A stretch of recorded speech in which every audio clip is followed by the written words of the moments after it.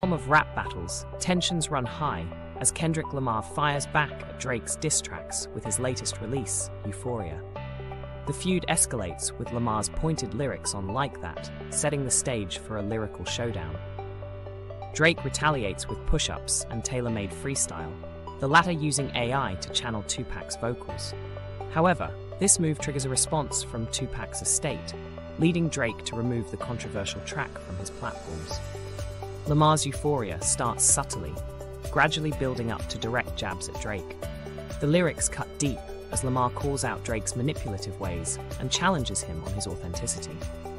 With references to Drake's persona and past tracks, Lamar showcases his lyrical prowess.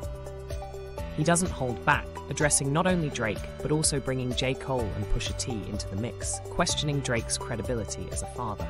The response to Euphoria reverberates across the industry, with J-Rock praising Lamar's authenticity and loyalty.